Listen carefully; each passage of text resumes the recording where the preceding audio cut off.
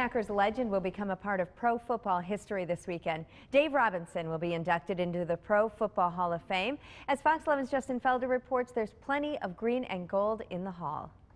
As you walk in through the front doors at the Pro Football Hall of Fame in Canton, Ohio, there is one prominent guy who greets you right in front, Brett Favre, right in the front door. And as we found out, there's plenty of green and gold here in Canton, not just the artifacts, but the fans as well.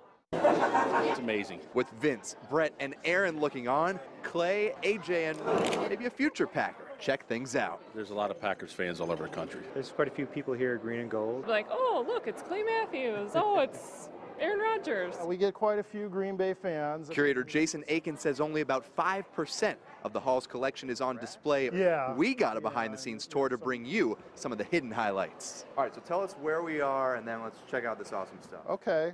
Well, this is our what we call our three-dimensional archive, where we keep all our artifacts, all the equipment, all the memorabilia. This is Tony Canadeo's helmet, Clark Hinkle's collegiate sweater. This is a pylon from Super Bowl 31, Sterling Sharp's gloves, Vince Lombardi's play sheets. Cool. This is a 1936 game ball. There's Curly Lambeau.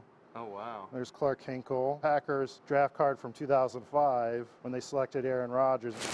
And this is Mike McCarthy's jacket he wore at Super Bowl 45. Back in the public area upstairs, more familiar names. Hall of Fame running back Jim Taylor was the driving force. From the 60s, we have Ray Nitschke and Forrest Gregg's jersey. This weekend's inductee Dave Robinson donated these items for a special exhibit, including the cleats he wore in Super Bowls 1 and 2. And with another Packer bust soon to be added to the Hall's collection, green and gold is out in even more force. The Lombardi era, the Curly Lambeau era.